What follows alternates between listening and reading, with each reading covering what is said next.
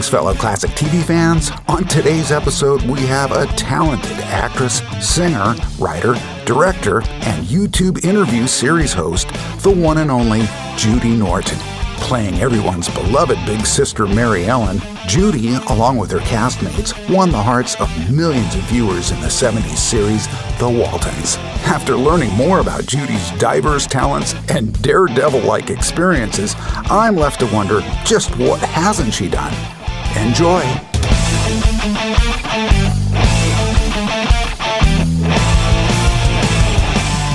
Ladies and gentlemen, please welcome to the podcast, the multi-talented Judy Norton. Hello, Judy. Hello. How are you? I'm doing fine. Staying dry. Good.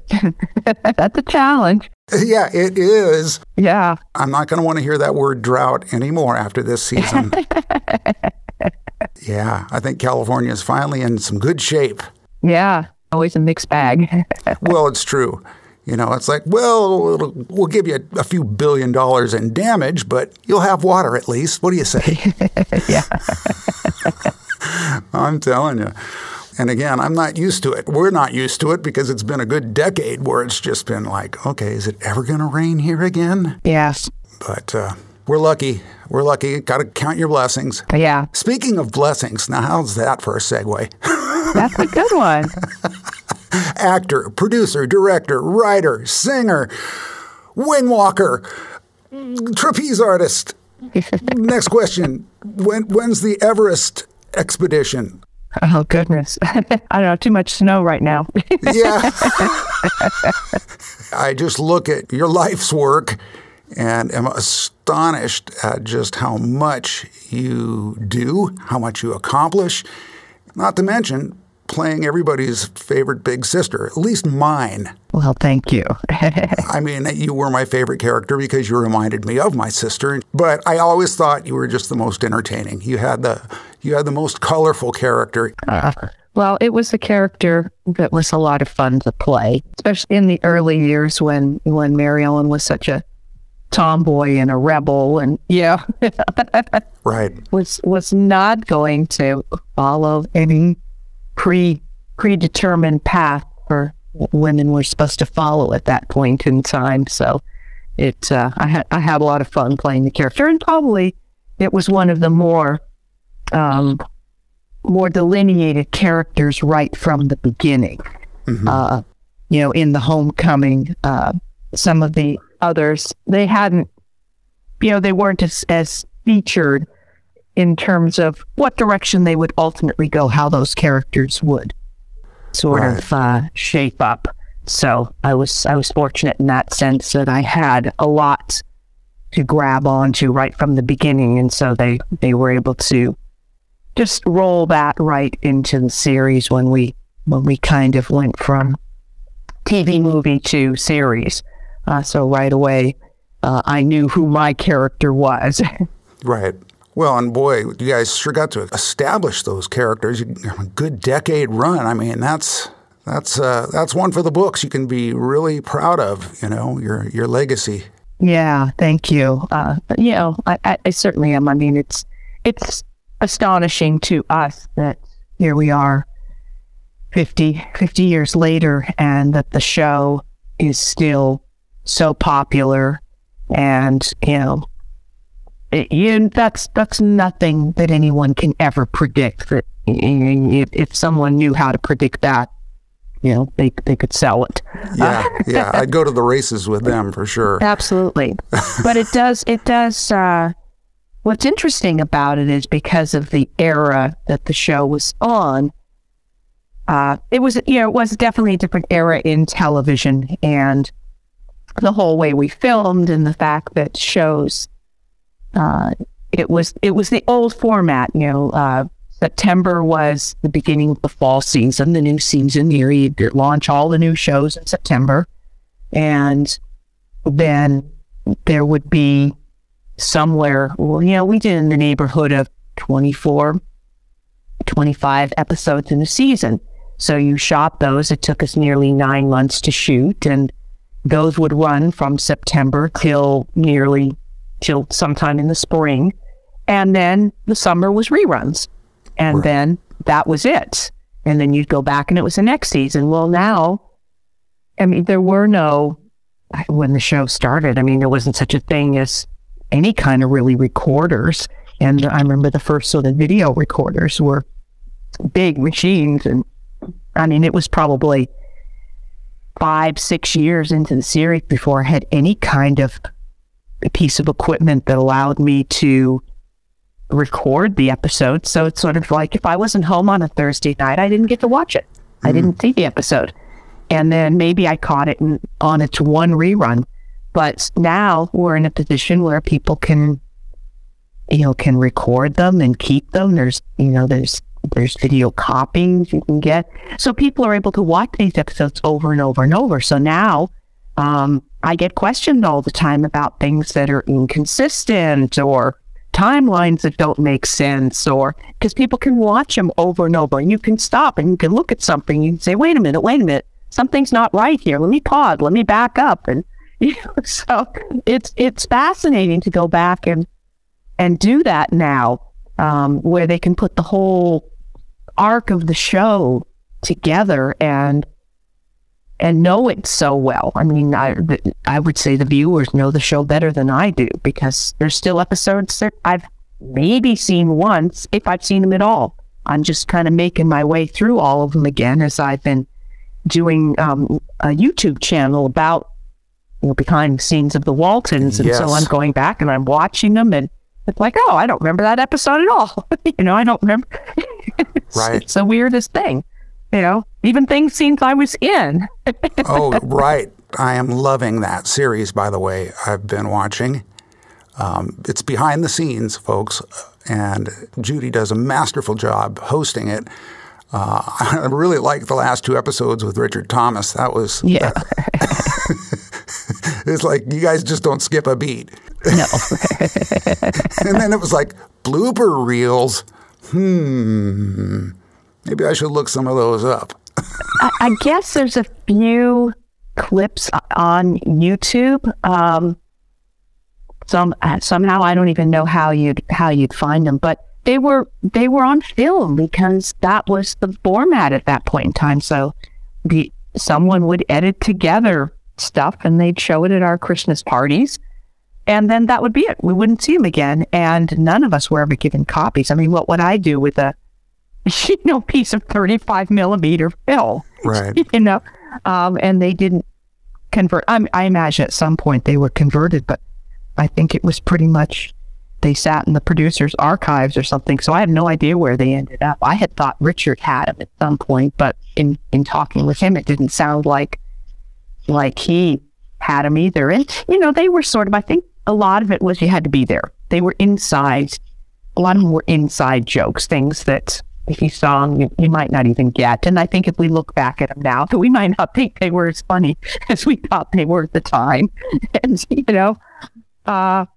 some things I think are better left to the imagination. Yeah. Oh, trust me, they're pretty funny. But again, it's like you said, with these reels, they're usually like 4th, 5th, 6th generation. So the quality is very, very seldom the quality is any good. Save for the ones that you guys saw at your Christmas party. But again, it's still fun to watch because it's so out of character. I mean, the wholesome Waltons, and it's like, when you guys described it as a fun element of chaos or something. That's what I'm seeing. And obviously Richard was just the prankster or the jokester, or I mean, he was the comedic element in a lot of these. Yeah, I mean, Richard, I mean, that's something that when people say, how were we similar or different from our characters? I mean, definitely with Richard, you didn't get anywhere near his sense of humor through the character of John Boy. I mean, although there was quite a bit of humor in the show, so there were definitely times where you saw that. But Richard himself is, he has a wonderful sense of humor, and he never takes himself too seriously. I mean, he takes his work very seriously, but he doesn't take himself too seriously.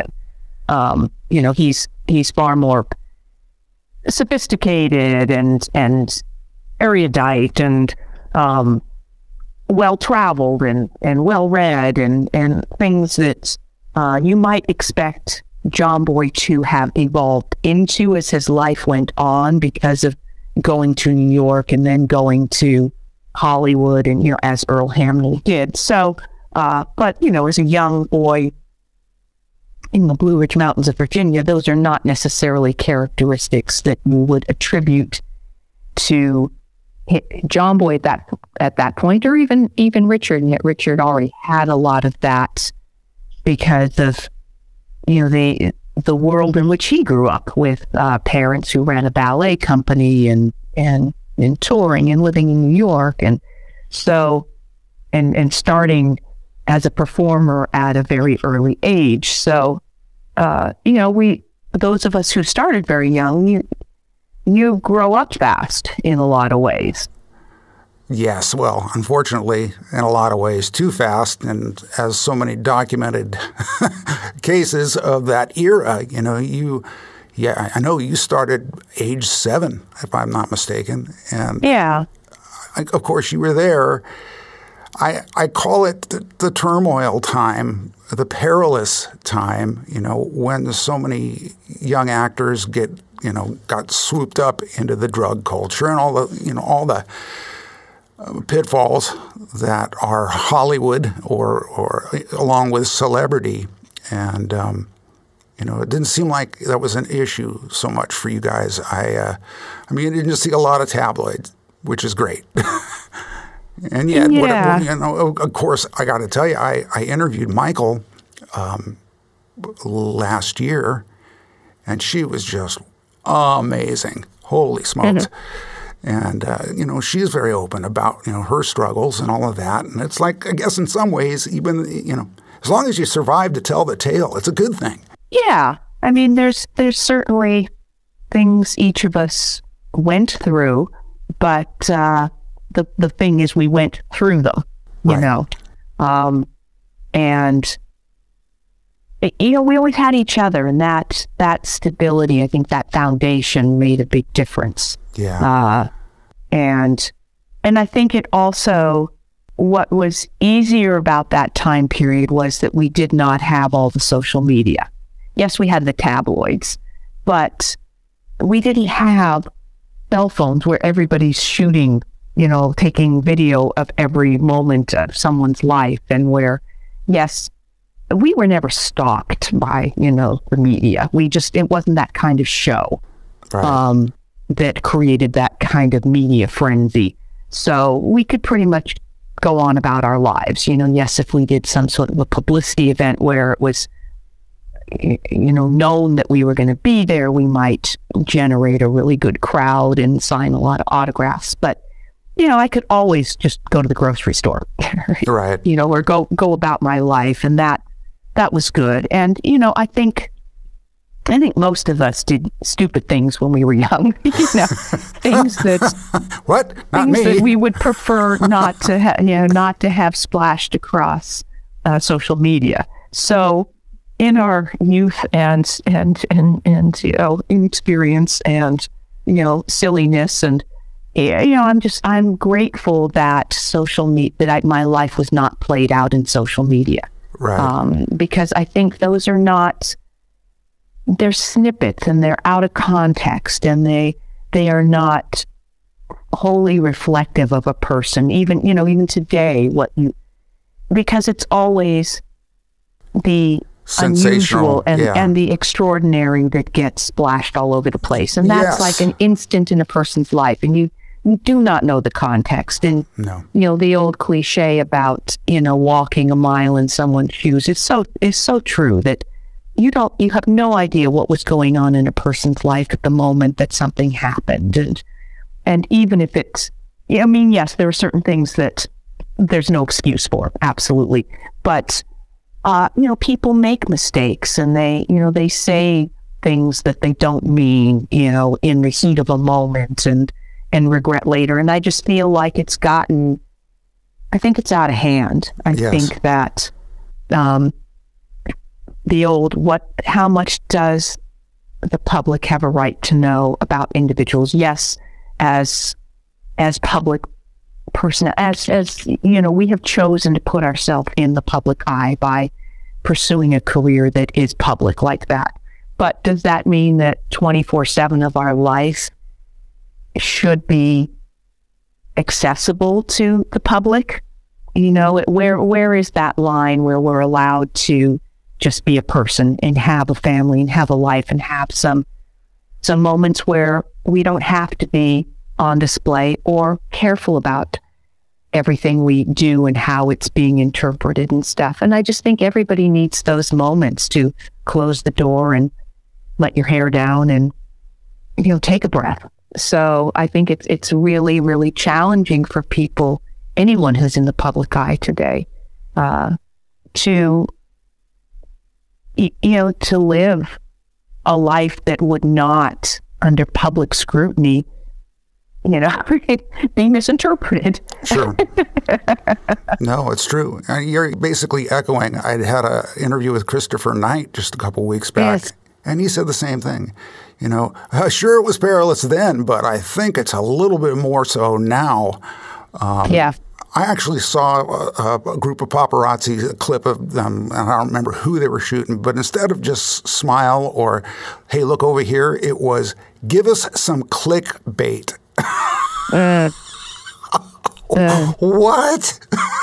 Okay, that's an interesting approach, but that's what it is. It's all about, you know, sensationalism, and I really couldn't go there. I mean, I pay tribute to the classic stars such as yourself, the television shows, because that's, to me, just as fascinating as anything you could make up about who died, or here's what they look like now, or, you know, all that it just makes me sick. Yeah. Well, I mean, particularly what bothers me is the untruth.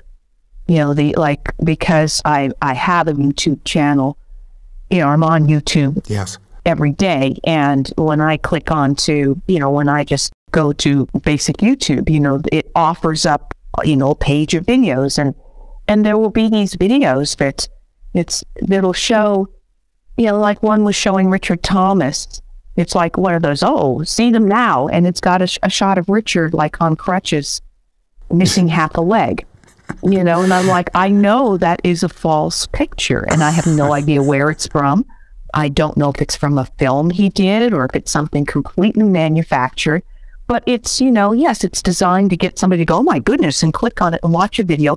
And what the video is, I have no idea because I refuse to click on it and, you know, give any further attention to something that is clearly a lie and is designed to, you know, shock and draw somebody in. There were, you know, I had a few people post things going, I heard Richard died. I'm like, what? Yeah. You know, it's like a complete falsehood. And, you know, to try and suck people into videos that are, you know, and I've come across inadvertently stuff about me, and I'm like, or they'll post something, it's like, where the thumbnail isn't even me. Right. And yet it has my name on it. I'm like, that's not a picture of me.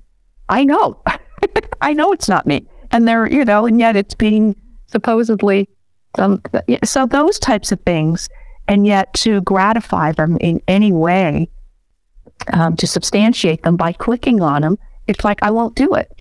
You know, it's like, why would I help that person get more views and that video become more popular? Right. They've already got 500,000. What else do they want? You know, that's the sad thing. You look at the views at some of these and it's like, dear God, it works. Yeah. And that people are looking to exploit and make money off of, you know, those types of things. That's where I have to just not put attention on it and leave it alone, because otherwise it's not, I don't want my energy to go into it, nor do I want to allow it to even make me angry, which it does. You know, it's sort of, all right, then they win.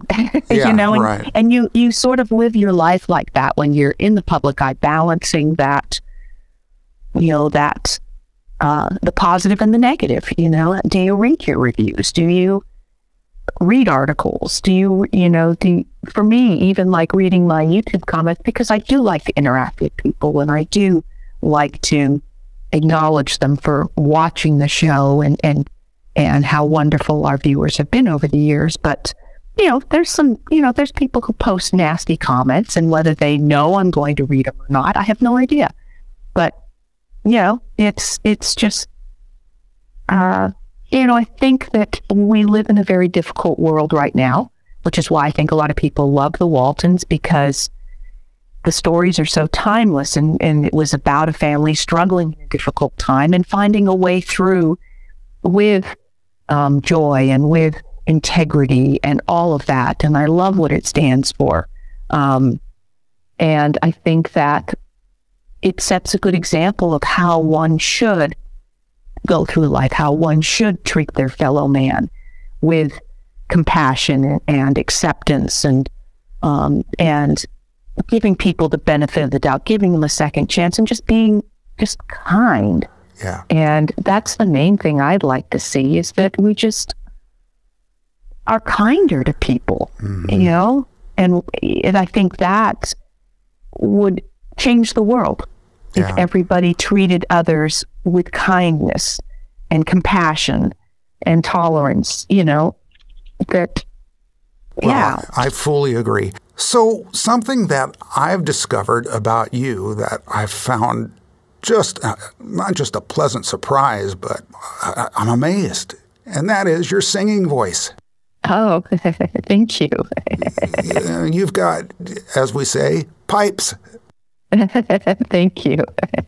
And I just had no idea. And of course, now that I'm much more educated on the wonderful works of Judy Norton, who does so much great stuff that none of that tabloid crap is going to ever touch her. But the point is, I mean, I listen to some of your stuff and it's just like, wow, that's really almost operatic. Is that, did you actually study a certain style? Because again, I hear an opera singer in there, but I also hear a very soulful singer. Thank you. I always wanted to sing. I always enjoyed it. My first play as a child, children's theater, was a musical.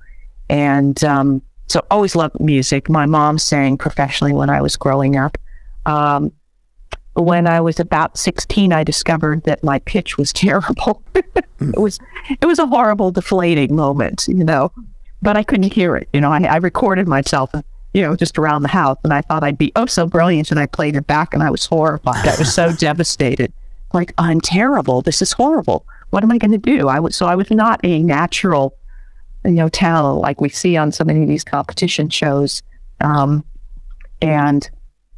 so I started studying. I was 16. I started studying, and it was years and years of just, studying and voice lessons and stuff. And I really wanted to do musical theater. So that was, sort of my focus when I was studying. And then I had an opportunity just after the Waltons ended to do my first, professional musical with Pittsburgh Civic Light Opera. And that sort of really inspired and encouraged me, because I was doing it for me initially. It was like, I wanted to be able to sing. And I didn't think anybody would ever hire me and pay me to do it, because I just didn't think I'd ever be good enough. So to get hired to do a professional show and get my union equity card, and was just like, oh my goodness. So then I really doubled down and started, studying even harder. So I am really the product of years and years and years, and thousands of hours of practicing and, rehearsing and stuff, because that's really kind of what I wanted to do. And then I moved, and so I got a chance to do various different musicals, and then I had some opportunity through a wonderful producer I did a lot of work with in Texas, to start doing just some concerts. So that it's been a joy to have that as a part of my life. And then, recorded a couple of CDs. One was a live concert that was then mixed and mastered into a CD.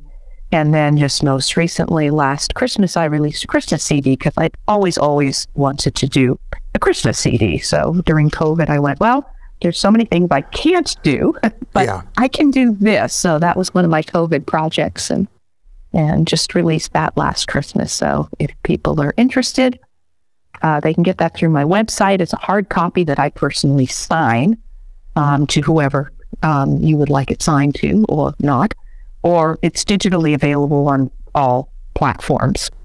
So, awesome. Well, that's JudyNorton.com, folks, and I will leave the link in the description. Wonderful, so thank that you. You can check all that stuff out. But I mean, hands down, with every celebrity I've talked to, I don't even know why I ask this question. I mean, it's almost like, well, it's become a habit. So you're saying musical theater, the stage, is by far your favorite way of performing? Yes and no. I mean, I'm kind of like Richard and I talked about that. Yes. Theater's really his first love. I tend to love whatever I'm doing at the time. And, same thing if I'm directing.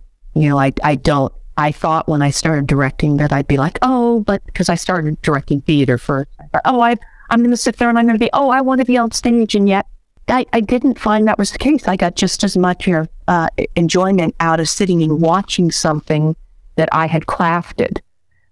So I love it. I love elements of all of it. I do, as Richard and I talked about, I love the energy of live theater. I love the fact that it's really the actor's medium, because once the curtain goes up, nobody can edit you. Right. You don't end up on the cutting room floor. And it's really up to the actors to build that show and from beginning to end. So you have that continuity all the way through. But I do find that doing the same thing, exactly the same thing for too long, over and over, it can be a challenge, and there can be nights where, as much as you go in and you try to make it new every time, some nights just go, that wasn't a brilliant show tonight. There was nothing felt special or different or new about it. You just do the best you can each night. So I do love it, and I love the bonding of the cast together. Some shows are more fun. Some shows are easier. Probably if I were going to do something for a long time, I'd prefer it to be a musical, because there's something about the energy of just the music within a show that, to me, helps the energy as a performer as well. But I love with film and television that you can be so precise, and that it's really, the performance can live just behind the eyes. That you don't have to think about a performance that the people in the second balcony can relate to. Right. So you can keep things really just within the actors of the scene, and if something really, falls apart, that you can do another take. And there's different sorts of challenges. But, I enjoyed that you can craft it. But then there's the downside that's really the director's medium, because they are going to sit in the editing room and decide what makes it to the final cut. And sometimes, your best work, in your opinion, doesn't even make it to the cut for whatever reason. We're a little long, so that scene wasn't critical, so we're cutting it, So there's all kinds of things like that will end up happening. Yeah. But, and television and film are far more tedious to film, because there's so much sitting around and waiting. Right. But, we had such a great experience during the Waltons that I think everything that becomes the bar by which any other work I do is certainly measured, and it's so different when you are on a show that's kind of your show, where you have created a family for real, with the crew, the cast, the whole team, And that's very special. And I remember after the show, when I started going on to other sets and things, how different it was, because it wasn't, I was going to somebody else's house. They weren't coming to my house, Right. And you find out that, when you are in a show, the themes and everything is kind of about your family. It was about us. And then I'd go and I'd guest on some of the show, and I'd do a scene, and it'd be like, oh, the whole scene, and it would be on the star of the show, because I was there to serve a function. It's like, oh, right, wake up call. This show isn't about me. Hey, didn't they get my memo? It's supposed to be. Exactly. And I think predominantly actors do it because it's like, hey, it's all about me. That's just unbridled enthusiasm for show business, folks. That's what that is. Oh, I mean, I think you have to have a healthy degree of ham in you to go into this field. You have to be willing to have people looking at you and watching you in any circumstances, whether they are comfortable or uncomfortable, embarrassing or wonderful, Right. Of course. And when you do that, because I'd had some time on the stage and a little on the screen. And the idea, of course, is just go for it. Don't think, or think, but don't think kind of. Yeah. And it's like, oh, that first 3 takes were so much better than my 4th one. And that's the one they're going to keep. Great. But, again, that's show business, and you got to love it. And just the process. The one thing I wasn't very impressed with was what your guys' dressing rooms look like, though. I have to say, I saw the photograph, and I'm like, those are just little bitty campers. Yeah. And they were short. I mean, I'm not very tall, and if I would lift my arms supposedly over my head, I could feel it. And I was thinking, and I don't see any air conditioning units on them either. There were window units. Oh, yeah. Good. Well, saving grace there. I was going to say, what were they doing to those poor kids? Yeah. Well, and again, that aspect of going for it, just diving in and being a ham, you got to believe that just having a sense of athleticism. Kind of know where I'm going with this, I'm guessing. Jumping out of a perfectly good plane, Judy, I don't, it's kind of the same. I mean, I'm going for it. I'm doing the trapeze. It's just that element of you, that sports person. Was that helpful? Did that play a role in your ability to be the ham, for lack of a better term? I'm only saying that because you used it, Judy, so we'll go with that. Yeah. Well, I'm not big on accepting limitations, or if there's something I feel that scares me or that I think I can't do or someone says I can't do, I challenge myself continually to try to get past points like that in all areas of my life. So, I'm always, when faced with things like that, opportunities, challenges, things, I don't like to admit defeat, to go, but I mean, there are things that scare me that I'm like, I'm not doing, like, I'm not rock climbing. I don't know. There's things that like, no, as much as I hate to sort of admit to myself that, no, I'm not doing that. What would that be? Too much. Now, I'm kind of curious. But really, I'm not I'm not real comfortable with heights. And I know a lot of people then say, well, yeah, but jumping out of airplanes, but I'm not afraid to fly. And if I sit in an airplane and I look out the window, I don't go, oh my goodness, that sense of height doesn't bother me. But you put me on the roof of a building, or the edge of a cliff, it's a whole other thing. So heights. So yeah, things like, I would not go free climbing. I don't know that I'd go rock climbing. And yet, how different is that from wing walking? I just got to ask. Well, wing walking is, the worst thing about wing walking is the amount of physical pressure on your body, because you're just because of the speed, particularly when when you're just flying, you're standing, you're strapped into a brace, but you can't get out of the wind pressure. The only time you can get out of the wind pressure against your body is when you go into a maneuver, and there's those instances when, like, you're looping, and you hit a point where it sort of stalls, and you're like, oh gosh, I can breathe for a second, but then you go right into a dive that's like even more pressure. So that it's grueling, it's physically grueling to do. So it's not something I wanted to do any more than I had to. This was for Circus of the Stars, and so it was something that I had a couple of training sessions, because there's not really a lot to it other than, okay, climb up onto the wing and strap yourself in and then go along for the ride. Well, the plane, and then maybe climb back down. That sounds like a lot to me. I'm sorry. It just does. You're supposed to be in the seat, not on the wing. Yeah. But wow, I mean, at least you can say you did that. That's pretty amazing.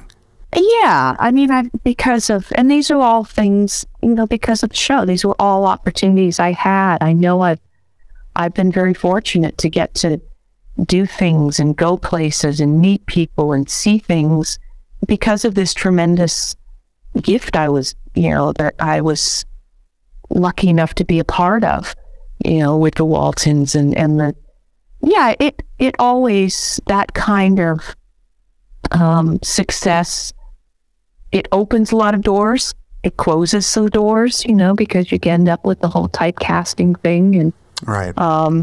But, and yes, there were times where I fought against that, or I resented it or whatever. But, again, as I said early on, there were things that we all went through, but we went through them.